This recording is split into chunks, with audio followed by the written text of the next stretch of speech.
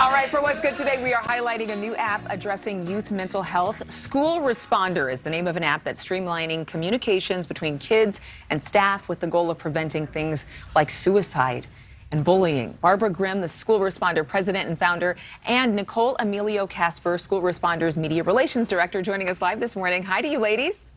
Hello. Hello. Good morning. Good morning. First of all, this is so important because mental health has been an issue that a lot of people are talking about, but we're not always giving enough airtime to the struggle of children and young people, students who are going through various mental health issues. Where would you say, and both of you can answer this question, but Barbara, I'll start with you. Where would you say the state of mental health is right now among kids? It's in a very sorry state, and it was getting that way even before COVID. I saw it developing, and that's when I started developing the app, and now it has just only increased. And sadly, now's the time we need to act. Yeah, now is the time we need to act. Nicole, can you guys, can you just break down exactly how this works, how this connects students with resources?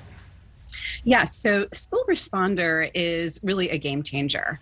It's a mobile app that is secure and confidential, where students and teachers and counselors, administrators can communicate internally and address mental health needs right away.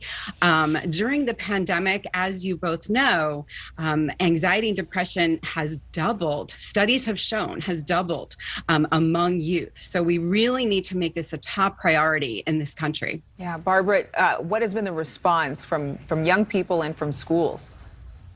It's been fantastic. The guidance counselors are telling us that they're hearing from students that they normally would not have heard from, because they can do it through their fingers, the way most children talk today, and they're most comfortable.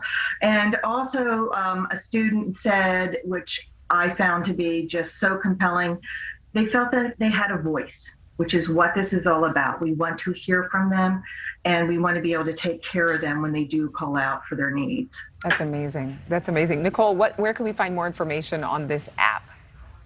Schoolresponder.com. And of course, you can reach out to Barbara Grimm and David Cooper on all social media, on LinkedIn especially.